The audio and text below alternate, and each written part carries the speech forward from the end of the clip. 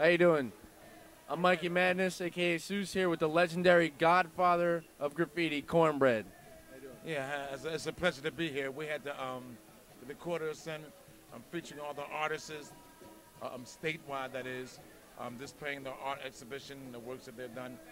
I was just telling a friend of mine that they need to have my art here. However, they're not recognizing graffiti as art.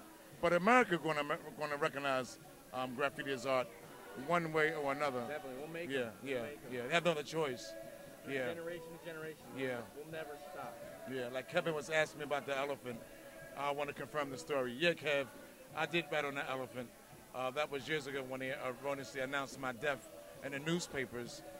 Although right now I had done, I just wasn't want to let it go in vain because my reputation wasn't going to go into the ground. And the only way that I could bring it back was to announce that Cornbread lives. So I went to the zoo, and I watched the zookeeper strap this elephant down. I'm not scrubbing him, but hosing down with the hose, with the rake up his peanuts, with the shovel, picked up his waist. I seen the elephant, I seen the zookeeper tug his ears and play with his tail. The elephant, yeah, right. And this is like basically for the audience. The elephant had been in captivity for so long, it became tame. And I seen where the zookeeper was not in danger, I would not be in danger. So on the third day, early in the morning, I went to the zoo and I spray painted on his side, Cornbread lives. Then I ran to the other side and wrote Cornbread lives on the other side of him. I mean, it was like big publicity in newspapers. And I knew then that it was time for me to take my art skills to another level. So writing on walls wasn't my flavor anymore because I left that to the wall writers. That's what separated me from the rest of the writers. And I started writing on skyscrapers and airplanes and cop cars and paddy wagons. And one of the airplanes that I wrote on went to California. And it was big news. Philadelphia graffiti artist spray paint the TWA jet. In fact, this is Dr. Cool calling me right now. He's another renowned. Yeah, Dr. Cool #1. Hey, Dr. Cool, what's going on, my brother? You're being aired. You're being shot as I talk to you on. This is Dr. Cool #1. He's one of my. Yeah, he's another. Yeah, yeah. He's my closest friend. There was three of us. Dr. Cool #1, Cornbread and Titty. Yeah. Hey, Dr. Cool. Say something. I got you on the mic. Say something. Talk, man. Talk. Just keep talking.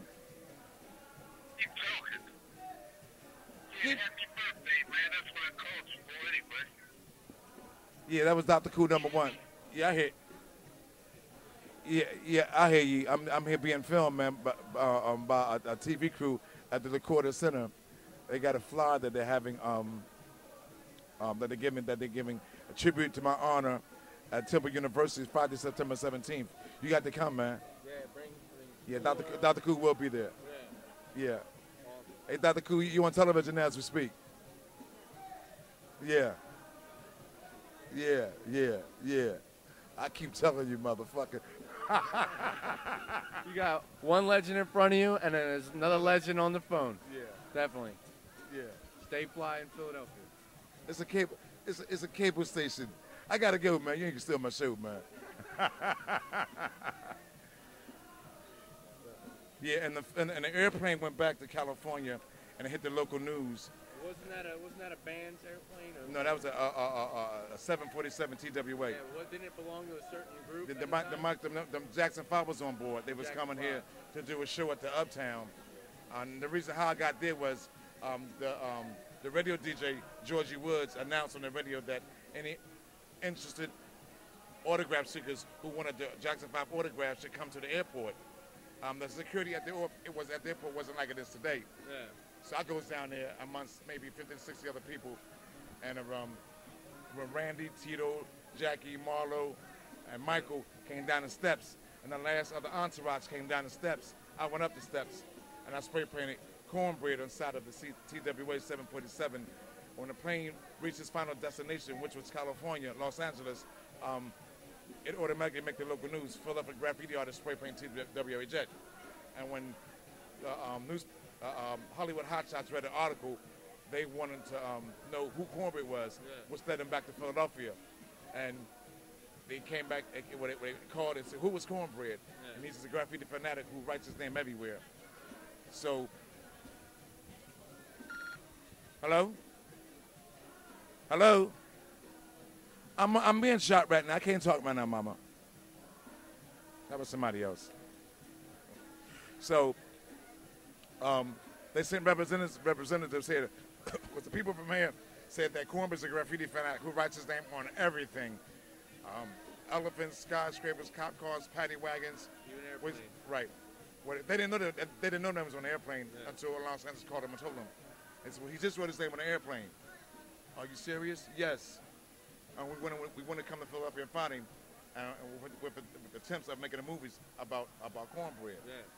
So I met him about 3 months later, and I got a lawyer for legal representation. And when I brought the lawyer to the table to sign contracts to make everything official, they didn't like the idea of me bringing a lawyer. So they told me their lawyer was my lawyer. I said, my lawyer is my lawyer, and your lawyer is your lawyer. And they insist I get rid of them. I didn't. So they got rid of me and my lawyer. I went to Southside Chicago and made the movies about me. The name of the movies was named after me and Cool Earl. CornBread, Earl, and me. Yeah. So me and Earl, yes, and they changed the plot from hip-hop in the black streets of Philadelphia to basketball. They changed the characters from me and Cool Earl and Dr. Cool and Chewy to Keith Brooks, Larry Fishburne, and other actors. They changed the location from Philadelphia to Southside Chicago. Everything was changed except my name and Earl's name for the title of the picture. I mean, that picture made millions and millions and millions of dollars. I never got a red penny. I met Sean McKnight, who was doing a documentary about my life, which will be aired this January. I'm rewriting CornBread, Earl, and me. I'm telling them the real deal about what CornBread, Earl, and me was really about. It wasn't about basketball. I'm writing a book which should be finished possibly in August or sooner than that. And I would suggest you all buy the book. Oh, yeah. Thank you, CornBread. Yes, sir, my pleasure. Definitely. All right. Definitely. It's been a pleasure to talk here with CornBread today, and associated with Fresh Out Media, Mikey Madness, and the Jessa fam, CornBread, Cool Earl, Titty, Dr. Cool #1, and all the Philadelphia legends and future legends and wall writers out there doing their thing. Peace. Peace out.